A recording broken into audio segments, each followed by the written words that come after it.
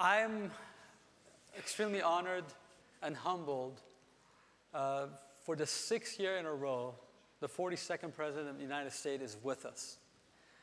As our global chair of the regional networks of the patient safety movement, we are fortunate to have President Clinton continue this journey with us to eliminate preventable patient deaths in our hospitals.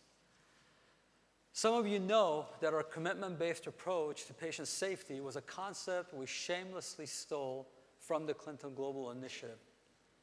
In fact, we announced the patient safety movement's goal of 0 by 2020 at the Clinton Global Initiative several years ago as our commitment to CGI, amongst other commitments I had made over time to CGI.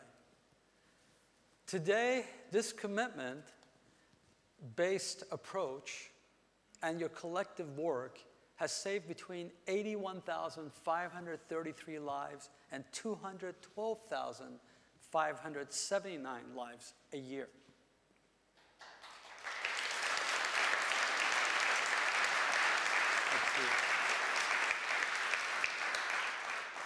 Yet, patient safety movement would not have been possible without President Clinton's early support and continuous encouragement and direction.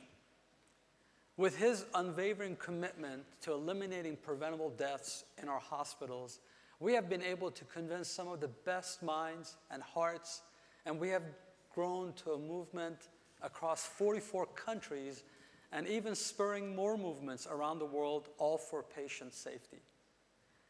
But President Clinton's compassion for helping people reaches far beyond his involvement with our movement. I've had the great honor and privilege to see firsthand the work President Clinton has done in the United States and around the world to decrease childhood obesity in the US by getting soda and juice companies to reduce their portions and to cut the cost of HIV medication by 10-folds so that millions of people could have access to HIV medication instead of a few hundred thousand. These are just two examples of the great work he has done and is still doing for humankind. President Clinton has unique abilities rooted in his genuine concern for others and his enormous intelligence and an energy to take good ideas and make them reality by getting people like us involved and inspiring them to act locally and globally. Maybe most importantly, President Clinton has been a great teacher. He has taught us that we can do anything and solve any problem if we work in collaborative and productive ways together.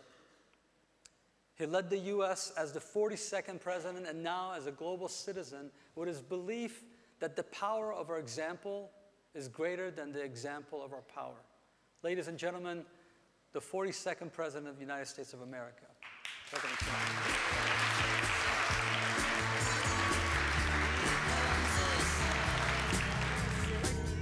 It's all right. Here comes the sun. Here comes the sun. It's all right. Thank you very much, Joe.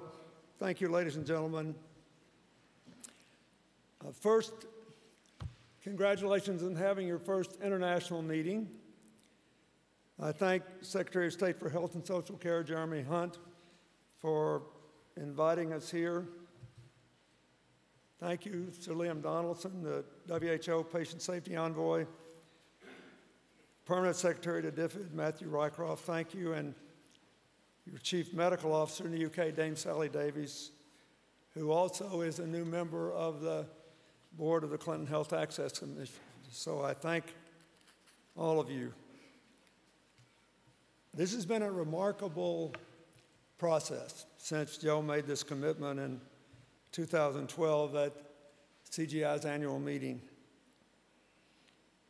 We didn't know then that by now there would be about 4,600 hospitals in the network, that 83 technology companies would commit to share data to develop algorithms and predict dangerous trends, that already Some 80,000 lives were saved last year in the United States alone.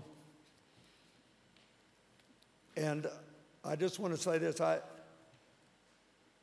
want to thank Joe for trying to be honest in counting the number of lives that have been saved and preventable deaths in the United States and in the networks around the world.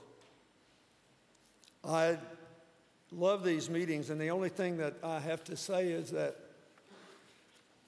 even though I don't get to sit in on the meetings, I try to read the proceeds of what happens, because I rarely have a chance to go to a meeting where I have almost nothing to contribute on the merits, and I just learn.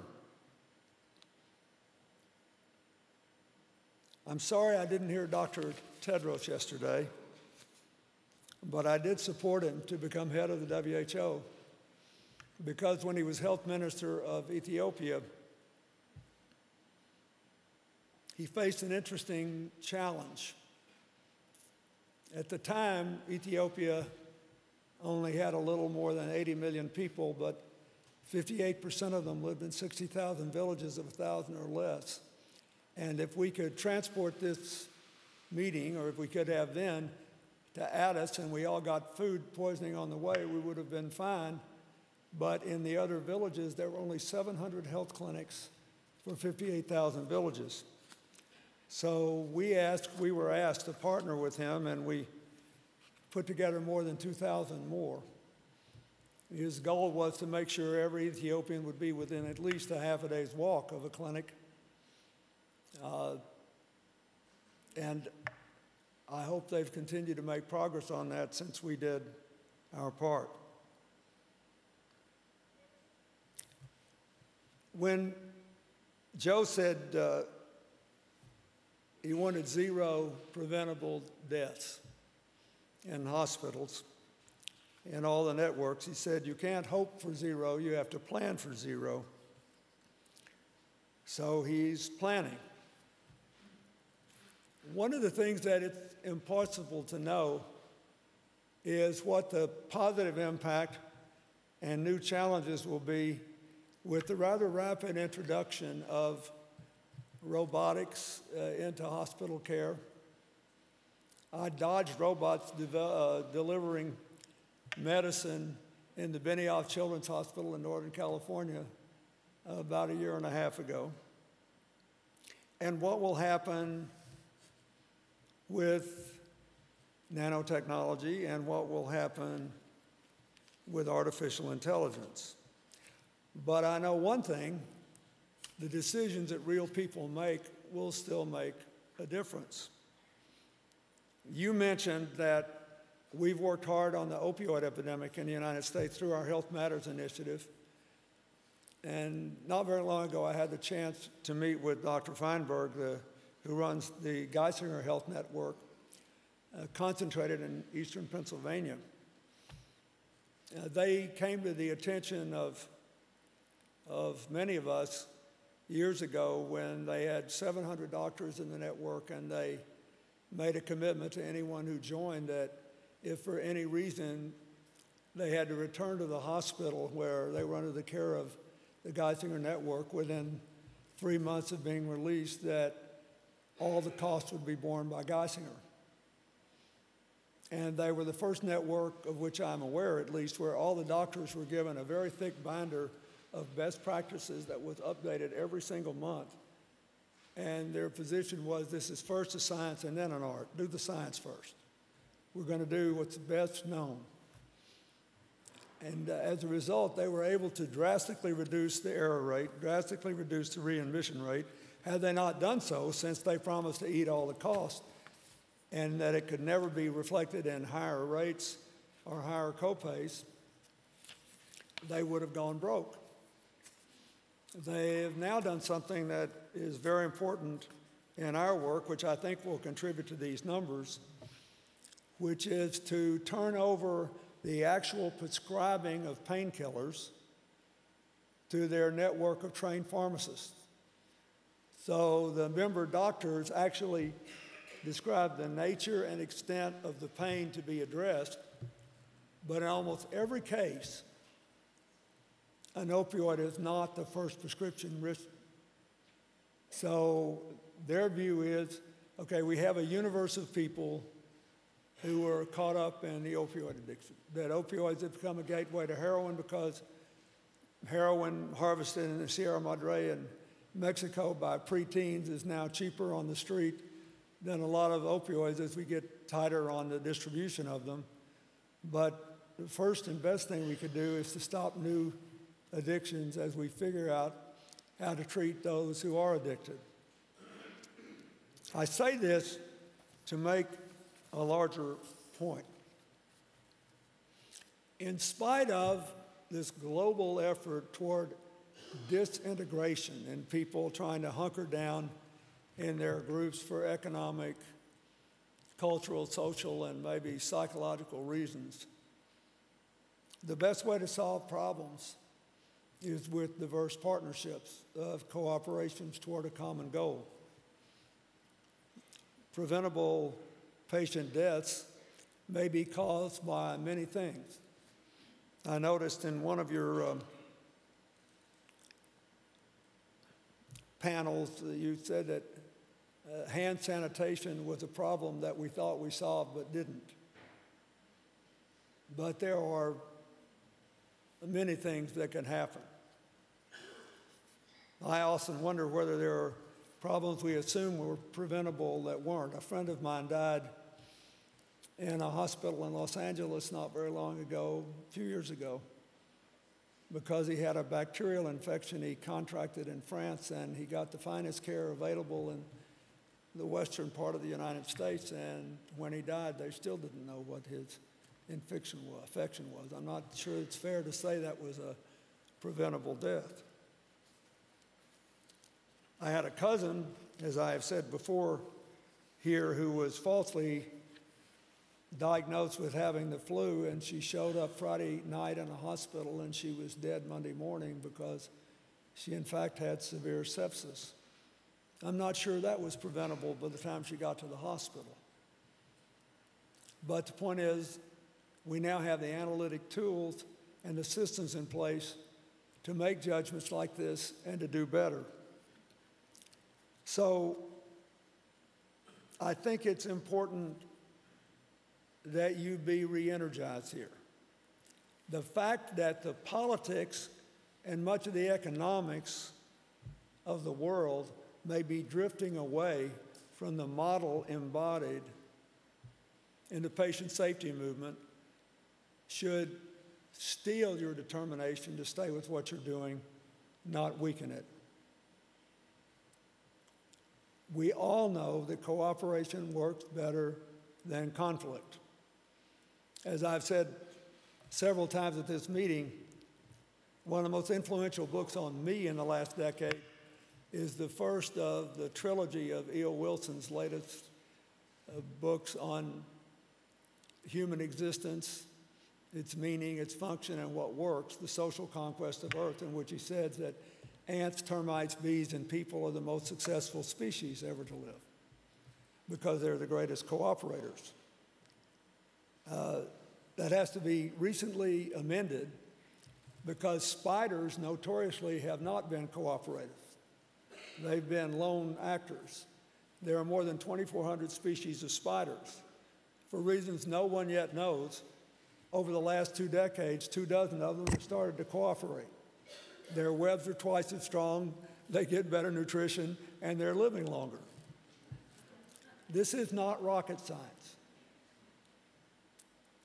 People have great advantages and disadvantages rooted in the fact that they have consciousness and a conscience. Our consciousness can sometimes make us think we're smarter than we are, and our conscience can sometimes play games on us and convince us that we're righteous when in fact we're flawed. But we have the capacity to go beyond, unlike ants, termites, and bees, our own kind, to deal with whole new challenges. And that's essentially what you're doing. You are proving that over the long run, the 21st century, if it is to be the most prosperous and peaceful time in human history, will have to be a century in which diverse groups reach across lines that superficially divide them to meet common challenges and seek shared opportunities. And therefore, you're not only saving the lives that are before you, you may be saving the democratic enterprise, and you may be saving a belief in the possibility of progress. And I think it is really, really important. I think about all this now in different ways. And in terms of the meaning of life and the meaning of a single life in the context of a much broader view than when I was only wondering about whether I could win the next election. I mean, think of it. When this month, last year, in this very month, a year ago, I became the oldest person in my family, man or woman, in 3 generations. My mother lived to be, I'm not very old, I don't think. But when I lived to be 70 years, 6 months, and 1 day, I had outlived both sets of grandparents and my parents. My maternal great-grandparents and my paternal great-grandparents. My maternal great-grandparents lived well into their 70s, but they lived out into the country in an old-fashioned way. They ate sparingly, went to bed with the sun, got up with the sun, had a life with slightly less stress than that I've endured. And maybe I'll beat my great-granddad, but I kind of doubt it. If I do, I'll be grateful. The point is that I see this in a different way. Every day is a gift to me. And I also have lived long enough now to know that in almost every endeavor, there are no permanent victories or permanent defeats. All there is the permanent gift of choice and life. To try. This January, Hillary and I had what was her first vacation, really, since the 2016 election, because she wound up working on her book through our previously scheduled vacation. I took her to Hawaii. And we went to the Big Island, and one day we went up 13,000 feet to look into the Keck telescope, the largest telescope on planet Earth, to see beyond our own solar system, beyond our own galaxy even. And then they took us down 3,500 feet to the best place to see the night sky with the naked eye. And I could barely pick out the constellation Orion because, unlike every place else I've ever viewed it, those stars were not alone, but bathed in thousands upon thousands of others. I've never seen so many stars in the night sky. And I asked the people there who ran the operation, I said, what do all of you think about the prospects of life, sensate life, on other planets? And he said, well, there's a great debate here. We're really divided. I said, what are you divided? What's the range? He said, a probability of 95% to a probability of 100%. He said, in our own solar system, we've already identified 20 planets that seem far enough away from their suns and dense enough that they might be able to support life. Beyond here, in the billions and billions and billions of stars left in the universe, it's inconceivable. It makes life seem small. To me, it makes it more significant. when I was president, near the end of my service, we celebrated the 30th anniversary of the first walk on the moon. And the surviving astronauts came to see me. And the NASA guys, our space agency, they kind of like me because I put a lot of money in there. And I'm a believer in all that.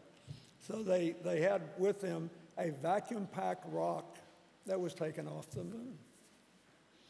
So we posed, with the rock. And I said, how old is it? They said it's been carbon dated at 3.6 billion years old. In other words, a few 100 million years before, as far as we can tell, the first single-cell organisms formed out of the primordial slime on planet Earth. I said, can I borrow that? And they said, you can't have it. I said, I don't want it. I want to borrow it. And I said, it'll be safe. It'll be here in the White House. So I put it on the table. When you see on television that the President of the United States is entertaining a world leader in the Oval Office, there's two chairs and there's a little table in front of them. And there's couches on each side of the table. I put that moon rock there. And then whenever people came into the Oval Office, like I'd have the Republicans and the Democrats come in and they talk and they started to fight and they'd raise their voices. I said, wait a minute, guys. See that rock there? It is 3.6 billion years old. We are just passing through here. We have a nanosecond in the scope of human existence to do something good or bad. So let's just take a deep breath, settle down, and figure out what we're going to do. It always worked.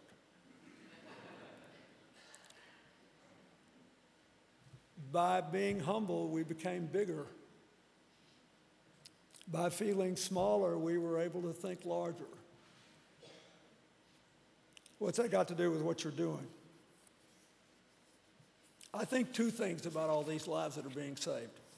First of all, especially if this movement can spread, as Tedros said, into the developing world, God only knows what these people whose lives you save may accomplish in their lives. But secondly, from the perspective I now occupy, since we're in London, I can say that every passing year convinces me that the great English poet Wordsworth was right when he said the last best hope of a good person's life are the little unremembered acts of kindness and love, that the things that we can all share are the things that matter most. And all of our university degrees and all of our advanced learning and all of our skills and all of the whatever else we do gain more meaning when we give the simple gift of one more day to other people. And I think about it every day because one of the gifts of a long life is that more and more people you care about aren't around anymore. I wear these shoes because they were given to me by a man who died a few years ago, whom I tried to help through the last 3 years of his illness. But 50 years ago when we were young, we lived in Oxford, and he took care of me. So every time I put these shoes on, I think about what it was like to be young in England. Or in the words of Willie Morris, oh, to be in April now that England's here. I'm saying this because it's really important that you guys not get discouraged. And it's really important that you not turn these numbers into something unhuman. You should keep score because underneath the score, there is something, the dimension of which you cannot imagine. If you believe there's an afterlife, you are bringing the sacred into this life. If you don't, and this is all we got, it ought to last as long as it possibly can. And while it's lasting, it ought to be as good as it possibly can be. So what I wanted to do is to say, I think the regionalization of this movement is important, but you should take in the developing world.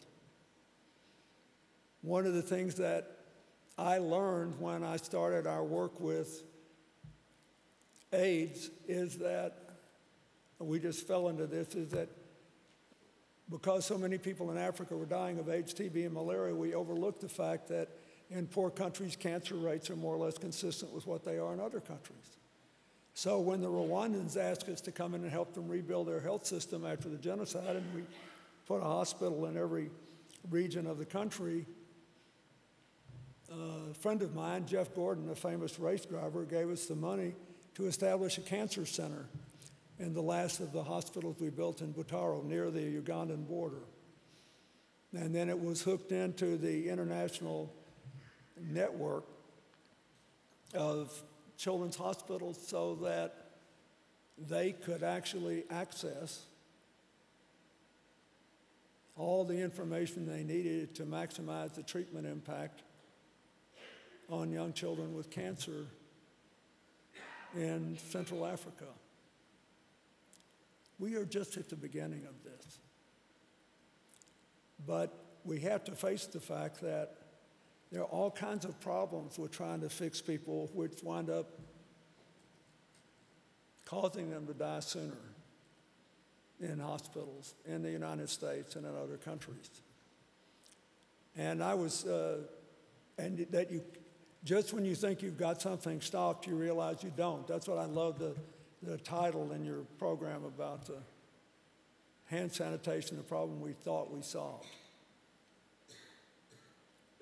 I remember when C-sections used to be performed because we thought it was safer for the mother. And sometimes it still is. But I found it fascinating you were dealing with that. I know that tubal feeding has saved many lives, but I now know how many it can cost because of what you're doing. This is all real stuff. Don't let unreal headlines blind you to real trend lines. Whenever I speak to young people in the United States, I said, you know, the headlines may be lousy, but the trend lines on balance are good. If you make any kind of decision in your personal life or as a citizen based only on headlines, you have a better than a 50% chance of making a mistake. You have to first ask, did the headlines reflect the trend lines? If they don't, then you have to calibrate the decision based on the headlines, which may be today, and the trend lines, which are tomorrow. Because all of us have an obligation to make the trend lines better. That's really what Martin Luther King meant when he said the arc of the moral universe is long, but it bends toward justice. And then everybody forgets the second part. We have to do the bending. And so I want to leave you with that. What you were doing is about the meaning of life. If all you did was want to process people to the health system, you wouldn't pay so much attention to this. The revenues can be generated about the same way.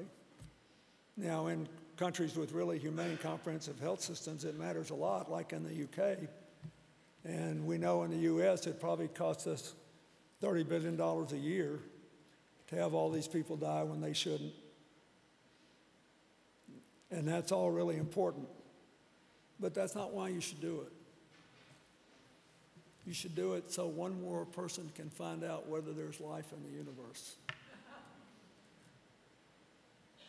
So that when it comes down to it, our people will be conditioned to embracing the commonality of life and enjoying the differences in the context of that. So that when people show up here in a spaceship, we don't kill each other. You should do it because there's a child somewhere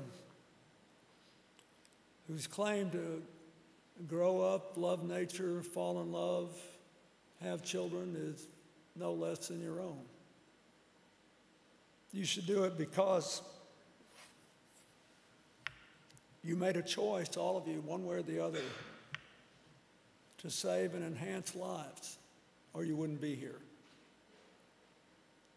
And when you're in that space, you have to accept the fact that you won't always succeed, that you may make a mistake, that circumstances may intervene beyond your own control. But every single day, you can get better at what you're doing. And the thing that I loved about the commitment Joe Chiani made 6 years ago is that he was basically drawing a conclusion from the data he had and the experience he had with advances in his own field, non-invasive medical technologies for vital measurements. And he concluded that this was a problem we could whip, that it would be cheaper than brain surgery per person, or complicated cancer surgery, or putting people back together after a horrible car accident, or dealing with the consequences of explosive devices on battlefields. That if we did it right, we could probably save more lives for less money and less time than most of the things that we're organized to do. And that a big challenge in every human life is making sure you're organized to deal with the areas of greatest opportunity as well as the areas of greatest problem. So that's how I think about this. We are basically reordering this incredibly complicated ecosystem to seize the simplest and most profound of all opportunities and to fulfill our obligation to give other people the chance to do what at least people my age who have more yesterdays than tomorrows have already done. It is a noble, good thing, and there's plenty more still to do. Thank you.